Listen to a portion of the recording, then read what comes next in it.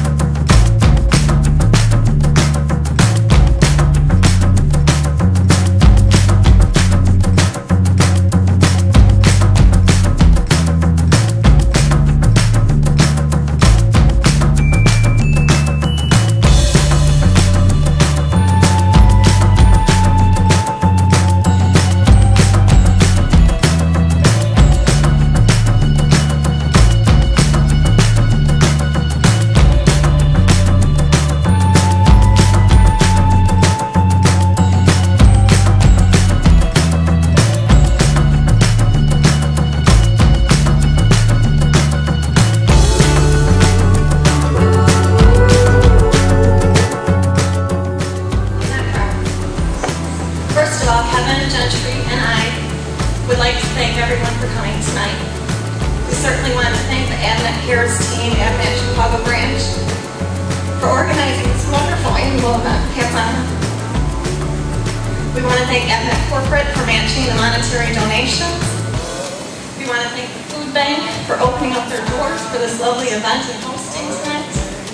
And we want to thank our family and friends for opening up food drives and collections to help us out here.